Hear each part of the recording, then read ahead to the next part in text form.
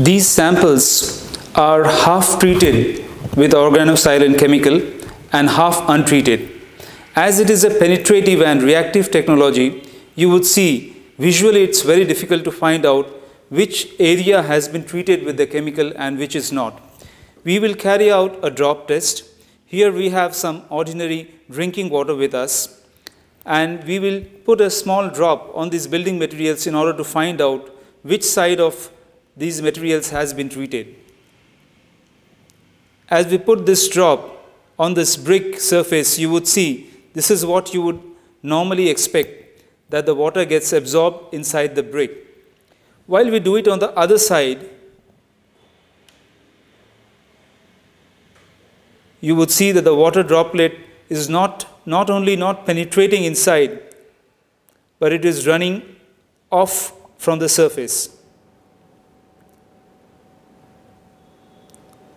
Now let us do the same thing with the plaster block. We put a few drops on one side of the plaster.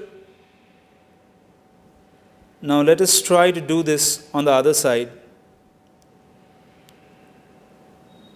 As you see, there is no water absorption on this side. Now let us again do the same thing with the fly ash brick. You see the water getting absorbed. Now we shall do it on the opposite side. You can visualize the difference between a treated and an untreated surface. Here we have a small concrete block. Let us presume that it's raining and the block is going to completely get drenched with water. We'll try to dip it inside the water and let us see what happens.